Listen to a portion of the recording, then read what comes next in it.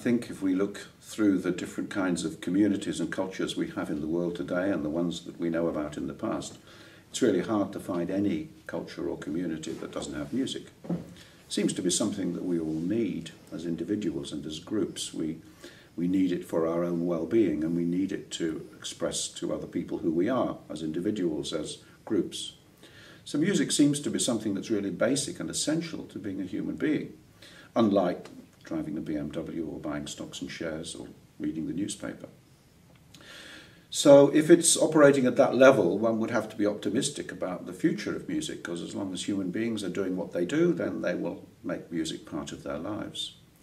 Of course, in the last 100 years or so, we've developed new ways of accessing music.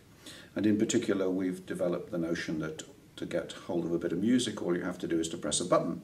Up till then, the music that you heard was music played live within earshot. Now you can press a button and there's the music for you. And it's easy for even us musicians, and certainly many other people in the world, to assume that that's what music is, something that emerges from a machine when you press a button. Of course, what people don't remember is what lies behind the experience that they gain when they press the button. And in particular, I think governments are not particularly good at recognizing that music is something that has to be made. To make it, you have to learn how to do it. You have to be creative. You have to be able to work in groups and so on. So that creates a little bit of a challenge for us. But nonetheless, the fact that we all want to make music has led to that fantastic richness and diversity of music that we have on the planet. You go to an ISME conference, or you go to WOMAD, or wherever you might go to, you're going to hear musics from so many different places. And that's a wonderful expression of the diversity and richness of the planet itself. And as long as we don't all become totally uniform on the planet and have to wear the same clothes and eat the same food, hopefully we'll continue to have different musics.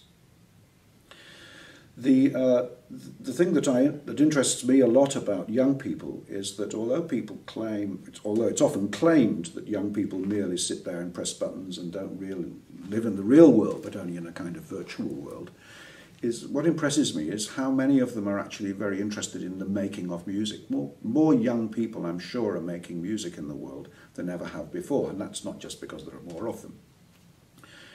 Young people they may have all their iPads and so on and listen to music, but they are interested in doing it. Doesn't matter what the music is. They want to sing, they want to pick up a guitar, they want to learn classical music, they want to play a violin. Give people the opportunity, young people the opportunity to make music, and in my experience they'll grab that opportunity. So they quickly begin to learn the values of making music, and of course those values are very many. So as long as young people are continuing to make music, despite all the technology, despite the fact that all you have to do is to press a button, then one has to feel optimistic. The institutions which support music are often under threat, particularly at a time of financial crisis. For some reason, not everybody seems to think that it's important to invest in the development of skills in music.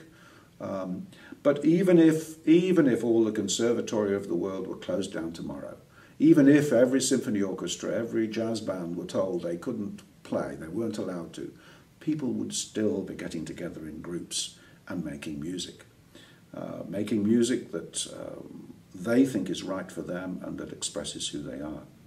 It's the kind of thing that's really hard to stop. Why we have it, I don't know. That's a mystery which the neurologists are busy trying to explain. But it's something which is so essential to well-being.